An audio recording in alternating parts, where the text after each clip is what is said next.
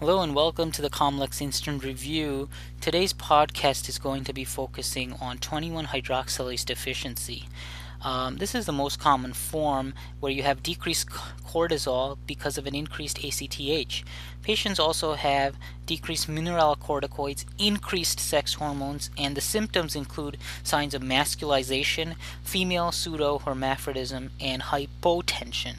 That's a key sign, hypotension. 17-alpha hydroxylase deficiency has hypertension, and so does 11-beta hydroxylase deficiency. So, having hypotension with signs of a congenital bilateral adrenal hyperplasia should point you to the diagnosis of 21-hydroxylase deficiency.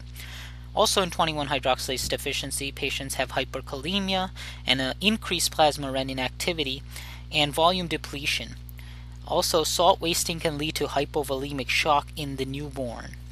Now, how do you differentiate this from 17-alpha hydroxylase deficiency? Well, we mentioned in 17-alpha hydroxylase deficiency, patients will have hypertension. Also, keep in mind that there's decreased sex hormones, decreased cortisol, and increased mineralocorticoids. However, patients have hypokalemia in 17-alpha hydroxylase deficiency. And the decrease in DHT leads to pseudohermaphroditism, which is basically external phenotypic female, but no internal reproductive structures due to Müllerian inhibiting factor. Patients are typically XX and understand that this is one of the other congenital adrenal hyperplasias.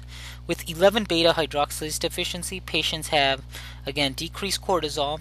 They have decreased aldosterone and cortisterone. There's increased sex hormone.